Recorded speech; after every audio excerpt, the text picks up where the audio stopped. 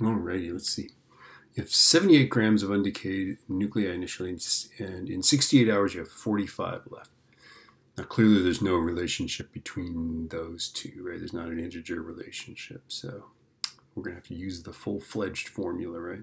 So what we're going to do here is we're going to find what the decay probability is, and then we'll use the half-life is ln2 over the decay probability, right? So let's figure out what the decay probability is using this guy. Okay, so let's see, 78 initially. So 78 is our initial amount. E to the minus lambda times 68, right? Okay. Notice I'm just going to put hours in there, and that'll be fine. This decay probability will be in hours to the minus 1. And let's see, we have 45 left, right? So at 68 hours, we started out with 78, and now we got 45 left, right? So the ln of 45 over 78, all divided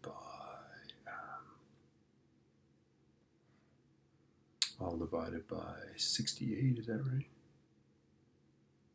Yeah, negative 68. That's going to be my lambda. So let's see if I can do this. Let's see. Natural log of 45 divided by 78 divided by negative 68. This should be a positive number. Oh, hey, this is good. Okay, so my lambda is 0.008088967, etc., etc. And this is, by the way, has the units of hours, probability per hour. Okay, probability has no units, but hours does, right? Okay, so let's see. So now we can just plug it into here, right? Our T1 half is ln2 over 0.0080889.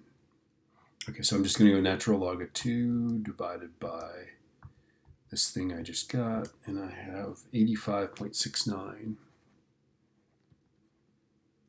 hours. That's my half-life. Okay, that's great. I'm going to show you how to do it without using this formula. Okay, so we can also do this, right? 45 is going to equal 78 times 1/2 raised to the right, and then it's going to be 68 divided by the half-life, right? 68, right? So if that's a half-life, then that'll be a 1, and if it's 2 half-lives, it'll be a 2, etc. Okay, and then you can do this, right? We can do the same thing, right? ln 45 over 78 equals ln of 1/2 times 68 over the half-life. This cannot be solved. All right, so let's see. What do we want to do here? This is so complicated.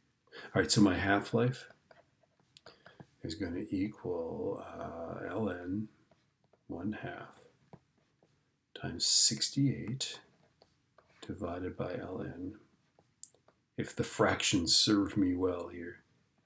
Did I do that right? Yeah, I did. I just swapped this guy and this guy, right? All right. This is a horrible fraction. I'm sure your math teachers could simplify this, but I'm just, way too math limited to do that, right? Okay, ln 0.5 times 68 divided by ln 45 divided by 78. 85.69. The beauty of that is that you don't have to remember this relationship, right? T1 half is ln2 over. Of course, you have to remember a whole different relationship, but this makes sense, right? It's going to be the number of half-lives you have, 1/2 raised to that, right? Anyway.